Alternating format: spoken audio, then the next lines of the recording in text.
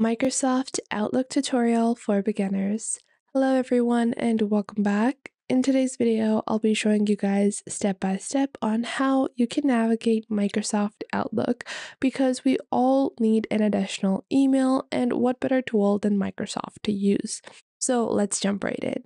Now, if you don't have an account already on Microsoft, you can sign up and you can go ahead and even use your Microsoft 365 account as your Outlook account if you already have that.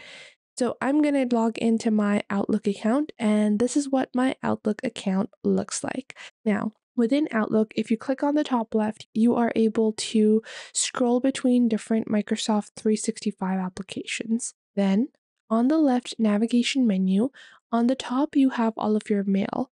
When you click on mail over here, you will have a menu like this. So when you open up this navigation pane, you have two different sections, your favorites, and then your folders.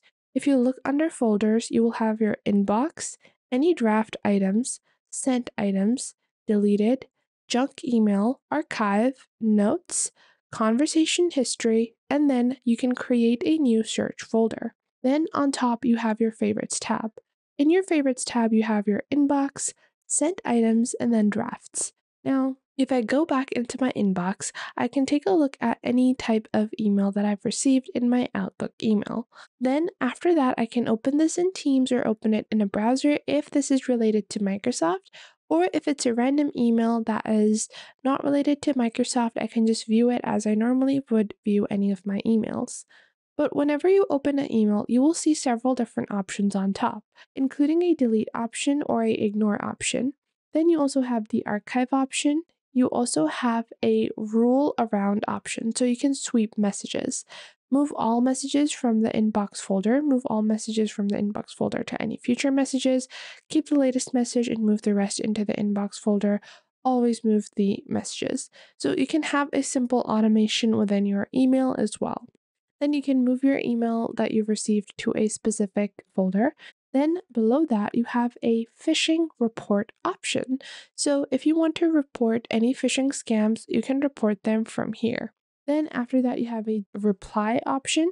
So if I open up any email that I have, I can click on this to reply to this message, or reply all to this message, or to forward this message. Whenever you click on reply all, this means that any person that was sent the original message is going to receive your reply.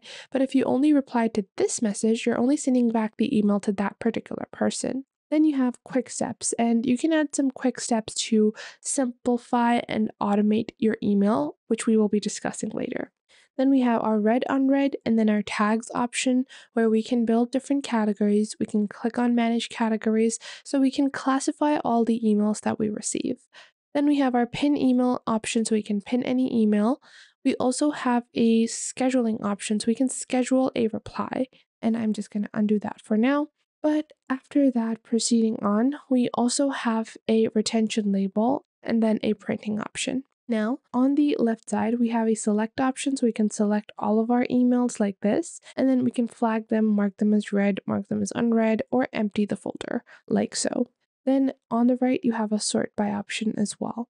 Now, after that, you're going to see your draft, so any of the emails that you've drafted, which again, you can multi-select like this and empty out any of your pre-existing folders. Now, additionally, if you click on create a new search folder, you can create your own specific type of folders, which you do not have the ability to do in Gmail. So let's say I want a folder for unread email, which is going to be called my unread messages or unread mail. And then I can just click on create. Then after that, I can just, view all of my unread mail over here. Now, after that, we also have a folder for junk mail, which is going to be added here. Then we have our archive. And this is all of our basic emailing function in Outlook. But Outlook is so much more than an email tool. With Outlook, you can click on your calendar right under the mail section, which is included within your Outlook application, whether you're using your Outlook application on the application version or on the desktop or web version. And you will see all of your calendars, all of your scheduled appointments here. And you will see we have the email organizer, then we have the ability to accept or decline an invitation, and we can even choose if we only want to decline this event or all events in this series, like so. And I'm going to decline this, and I'm going to decline all events in this series. The current date is highlighted, and I can open this up like so.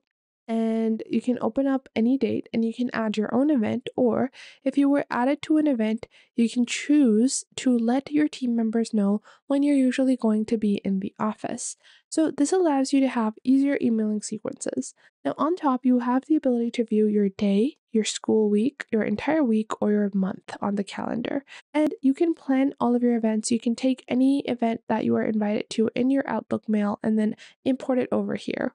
You can also click on Add Calendar on the left to add your own personal calendar, and you can also go to your bookings page for easier bookings for your time. Currently, I only have one calendar that is being displayed, but I can add multiple calendars, including a personal calendar, a work calendar, so it's easier for us to navigate between all of our mails. Now, below that, we have a contact section.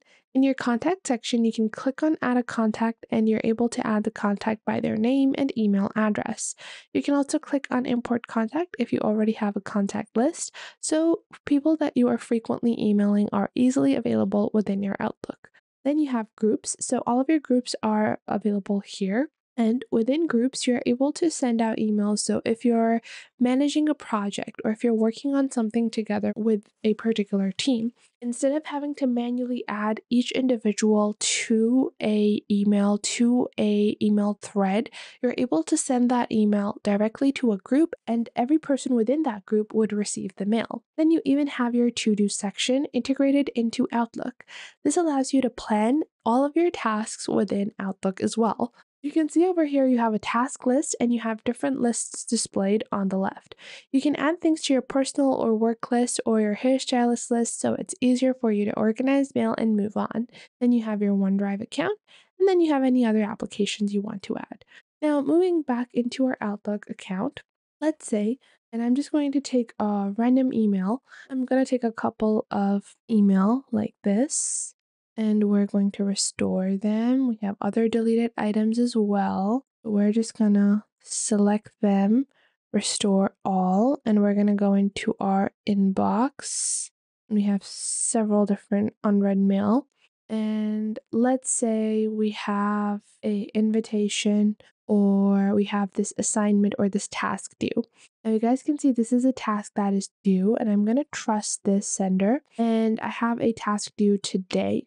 Now, what I can do is that I can open this in Teams or open this in my browser directly, and I can simply import this or take this over here, and I am going to mark this with a specific action.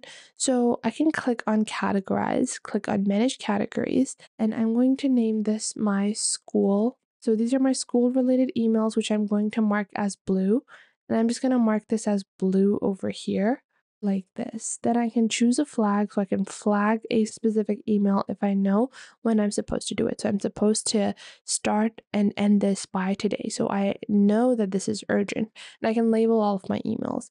Additionally, the easiest way to do this is to move this conversation or take the task. You can just copy it from here and put it in your to-do list.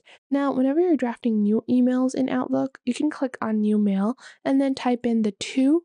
So whoever you're looking to send it to, the CCs, and you can add a subject and insert your email as you normally would. You can also include any documents that are included in your 365 account, so it's easier for you to format your text. You can even view, go into the Insert tab, add e-signatures, files, tables, and much, much more. I hope you guys found this video helpful, and if you did, make sure to leave a like and subscribe.